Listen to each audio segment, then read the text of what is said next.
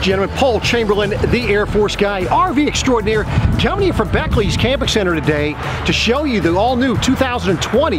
This is the Solitude 385Gk, meaning Grand Kitchen. However, this is the full body paint version. This is just one of 3 different colors that they have. For more information on this particular camper or any others, be sure if you call, if you email, or if you stop by Beckley's Camping Center, you do ask for Paul, the Air Force guy. But let's get on to this camper. So when you're looking up the front, nice big molded fiberglass front cap. Kind of hard to see in the daylight the LED light strips that are following down through the sides. They also have one down here by your hitch. Gives you a little bit more light when you're backing up under it in the evening. Now down underneath, what you're going to notice is that you can get it prepped for an LP generator, or you can choose not to. It does have a connection port right here. This would be for a solar panel if you elected to, and this is for the lights on the front. This is going to be for the battery, which is on the inside here. So they put the battery, and that's where it vents to. Be sure that when you're taking delivery on one of these, make sure that somebody explains the WEATHER-TEK slide motor, well, the actually brains to the motors right there, to explain the importance and how to utilize those in the case that you need them. And that's right up underneath here. Now on the off-door side, what you're going to have is, of course, you have an LP bottle on either side. They're going to be right in, one will be mounted here, and one's on the other side. And then you have your automatic switch over, and the reading thing is right up in this area. This is where you're able to point which one it's going to reading, as well as be able to tell whether or not it has LP in it or not. Now the doors for storage, massive doors here, tons of storage. And the nice thing with these doors is that when you open them, now you want to be careful on this particular one, because you can see that it is covering both the furnace and your water heater. If you were to leave this thing open with those on, you are going to damage the paint. So just be aware of that. So when you get these doors open, look at how massive that storage is. Now you're going to have access to the storage from either side, and this is heated under here as well. Now this is where you're going to be hooking your water up. Also going to be emptying your tanks, black tank rinse, outside shower, hook up your cable, hook up your satellite if you wish. Now I know this looks to be confusing with the cable and satellite, but it's real simple. Right here is where you would go ahead and hook up cable. That'll go to every cable connection in the coach. If you elected to do satellite, you have to do one. This is living room, bedroom, and then of course you'll have for underneath out here.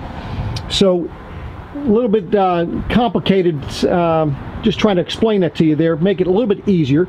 Really, once you look at it, it is simplified. Actually, they do a great job with that, as they do with their water connection. I know people look at that and they kind of get confused, but if you just look at the diagrams for each thing that you want to do, it makes it very, very simple. If you're going to dry camp, you just put each lever according to that. If you're city water, so on and so forth. So your city water connection, black tank rinse, and then this light switch right here, what that does is in the evening, you'll have these blue lights up underneath your slide out. That way there, makes it a little bit more visible, doesn't attract the bugs, and hopefully then you're not going to hit your head. Now you do have the outside water filter in here, and of course your tank poles there, and your low point drains. Notice how it's also heated into this area. Now if you wanted to add some additional heating, you do have 110 outlets in here, and you could put another ceramic heater or something in there if it was extreme weather. Now they take and put your hydraulic leveling system right here. Nice thing with these doors is notice how they're magnetically held open. So it's not going to be flapping in the wind, but this also brings this out here, so as you're hooking up to your vehicle, as you can see where I'm standing, makes it very easy for you to be operating your jacks and backing it up underneath of your camper. Now you have one area that's going to be dumping from, so both your gray tanks and your black tank are going to be dumping here. Now one thing, you know, everybody says that they have a 4-season camper. A lot of people say, you know, they have the heated underbelly, with the heat being blown and everything, but take a look underneath. And what I want you to take a look at is how they attach the underbelly to this framing. Notice how they're using a steel, they're using use a metal strip here, and then they're using the bolts. And what that gives you, that is not going to get sagging in between the two bolts, as you can see. Much more secure way of attaching the underbelly to the bottom of your RV. Now your freshwater drain, you can see it's a nice big hose, and then you have the blue, a nice big opening. And then of course you have the blue for the overflow. When you fill your freshwater tank, it'll overflow right there. Underneath you also have your spare tire. And it's conveniently located towards the back, and hopefully you won't be the one getting it out from under here. Now in the back you're going to notice your ladder. It's wired and framed for a rear observation camera by Furrion. You don't have a bumper back here. You have a hitch receiver. That way there you go ahead and put, you know, mother-in-law seat, something back here to carry additional cargo and so forth. But if you needed to go ahead and plug something in, notice how they're giving you the 4-way plug if you needed to add additional lighting. Now because there is no bumper, they did put a sewer hose connection right up underneath. And that's probably going to be more secure than a bumper anyway. Now on your door side, you notice you have 2 slide outs on this side as well as 2 on the other side. But notice you also have 2 awnings. You've got the slide toppers to cover the tops of your slides. Now with these awnings coming out, you're also going to have outside awning lights, outside stereo speakers. You've got 2 different lights out here. You have one that's more of a floodlight, one that's the orange porch light, if you want to call it that. Now for your steps, because you do have the nice steps, these are solid steps here, so you don't get any shaking of the camper when you're going in and out. But now you won't want to rinse them off when you're going to put them away, and they take, and you can use the same hose that you use for your outside shower. You just plug it in right there, and you're able to rinse off your steps before you put them away. Right above that, again, you have 110 outlets. Notice how your doors, your entrance door, as well as these cargo doors here, when they open, they're being held open by magnets, so they're not going to be swinging around in the wind on you. Now, by having this second awning, the benefit there is it's coming off of the slide out instead of covering the slide out. The benefit there is going to give you more room underneath the awning. So let's get on inside here. So I mentioned about these steps here being solids, but then one thing before you go in, when you're looking at these Solitudes, check out these sidewalls on the slide outs. They're actually laminated sidewalls, where some of the other manufacturers, if you hit on them, you might notice that they're soft because it is not a laminated wall. It's not going to give you the same structural integrity, nor is it going to give you the same insulation factor. So let's come in here and take a quick preview of this.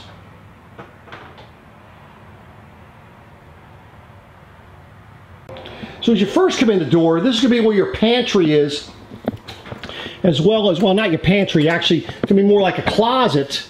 You could put a washer and dryer in there if you wanted to. You can see it's already plumbed and wired and everything for you. Notice the lighting in there. And then this could be this is actually your pantry area. Now you could put both pantry, you could use both for pantry if you wanted to. But this gives you a look at how much space you have inside of there. Now also up here, a lot of your controls, generator, checking your plugs, all the levels everywhere, putting awnings out, slides out, turning your tank heaters on, water heater, water pump, and makes it easy and convenient for you to get to all your breakers and fuses. And notice how they're all nicely labeled. Now if you wanted to, you could actually have a dishwasher installed here, and you would just lose that cabinet. So that is where it is prepped. It is prepped for a dishwasher. You can order it with it, or they can put it in after the fact.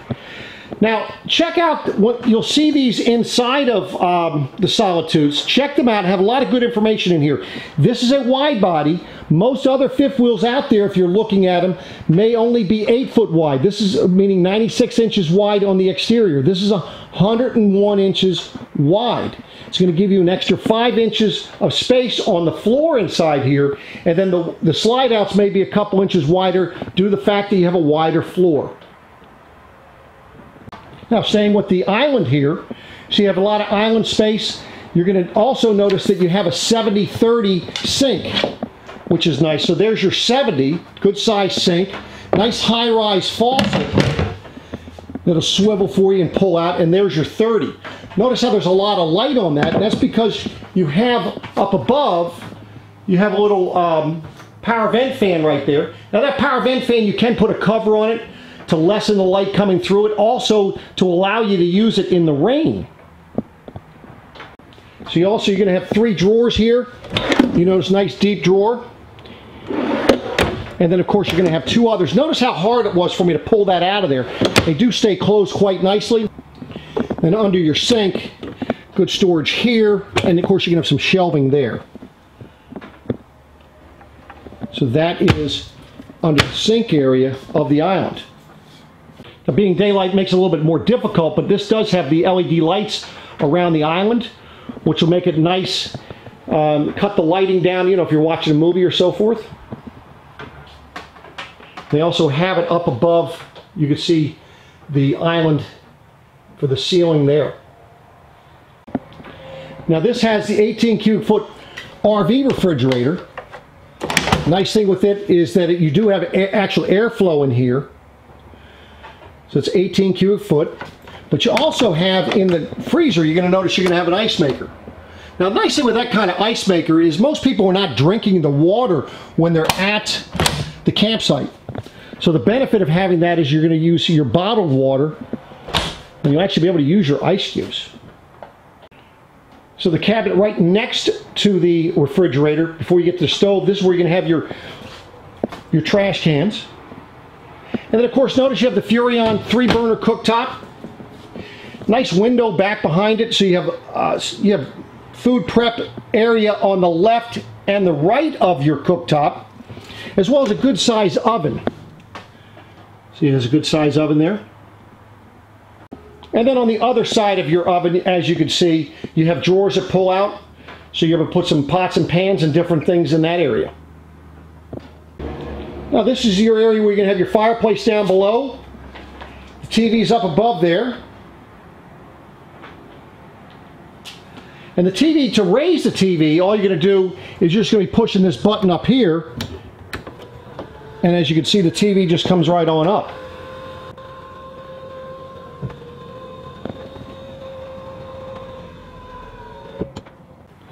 So when you're sitting down watching TV, you've got the TV you can see, and we're directly across from it in the theater seating, or if you're in the sofa, you'd be lounging in that sofa looking right up at that TV. But when you're not using that TV, then you have the window space behind it.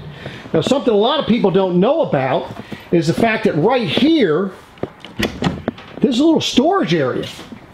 So as you can see, so you keep the remotes, keep some things out of sight, out of mind there. Folds up quite nicely. And of course when you put the TV back down, then of course you have that window back behind you. Now you have storage above the TV in 2 of the cabinets. Your power antenna booster is going to be right back here.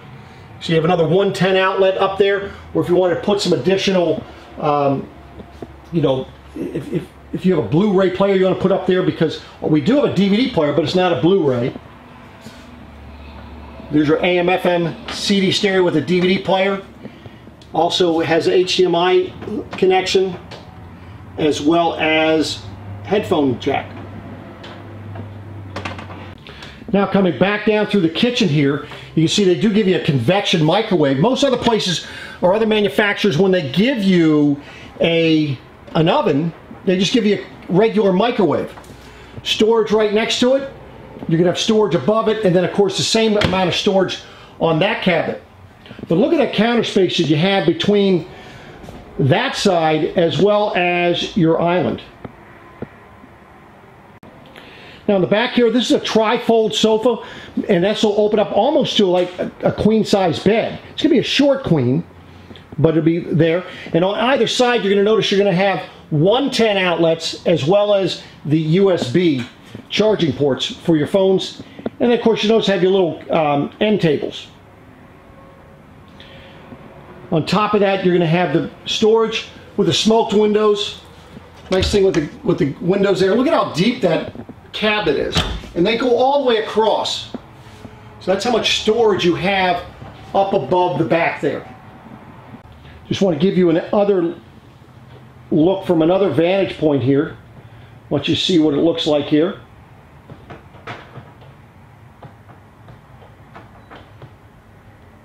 Now I know some people are concerned when you see an air conditioner right here, which is right in front of the TV.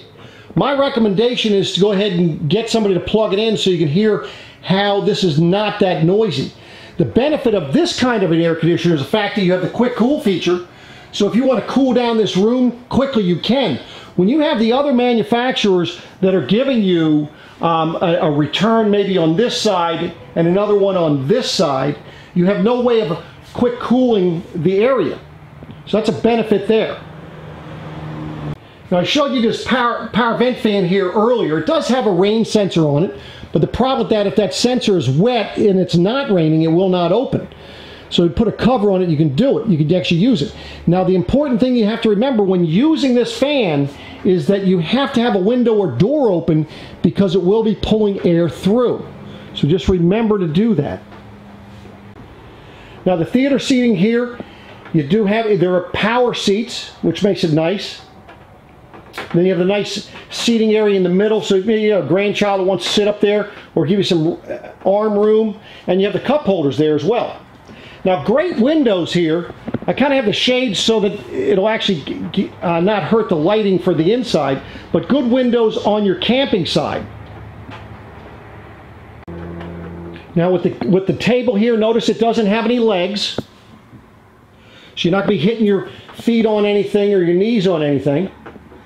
And then you're going to have two chairs that are folding, so they're not permanent.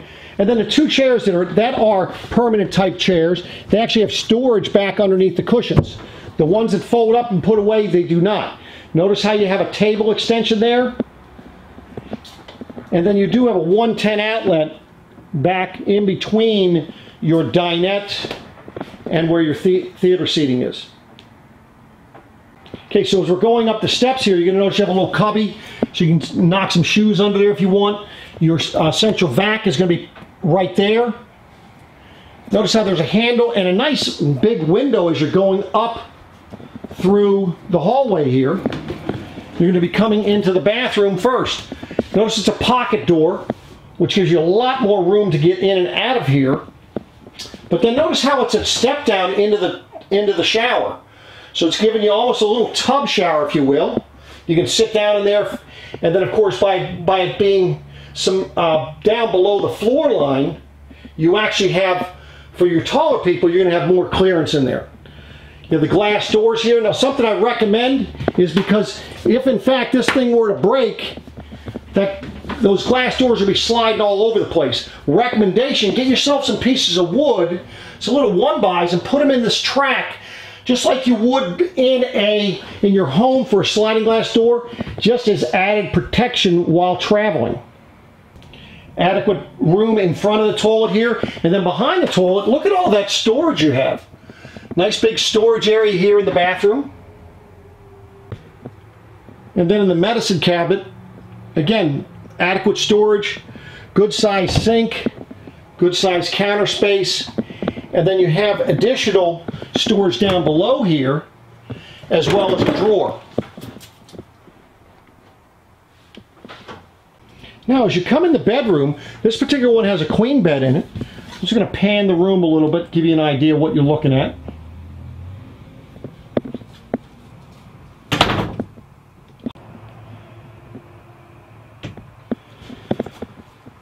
You do have extra storage over here, so it's going to give you nice little storage there, as well as below. And that's because you don't have a walk-through bathroom that gives you that extra storage. Now for the bed, you're going to have a 110 outlet here, and you'll have another one on the other side up a little higher, but this is a queen bed. It is capable of putting a king bed in here, but notice you have windows all around it. You're able to sit up in bed. What I really love about what Grand Design does is look at how high that bed gets up out of the way. Now you got a place here you put your jewelry and so forth, guns and ammo, and then this seat pulls out so that you're actually able to sit on it, and then there's actual storage down below. So that is, notice how high that gets up, so if I want to come over here and I'm not on my knees trying to get up underneath there. And as you can see with the bed down, you can still sit on this little pull out here. Nice dresser with 6 drawers, window above there for ventilation. Look at how tight it is to pull those drawers open. They actually have 2 holders on those. So you have 6 of those drawers, and then you're going to have your walk-in closet. As you can see, your walk-in closet there. Nice storage. Now you don't have to worry about putting your washer and dryer up in this area, because then it'll be a pain to try to get your clothes out of here. You have your own AC up in here. Now you can control the temperature right there.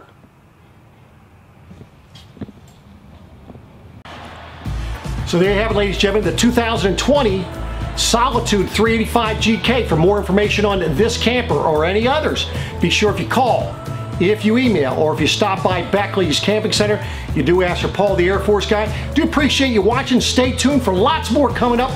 Got an ebook, the specifications, my contact information down below this video. So I'll be back at you soon. Take care.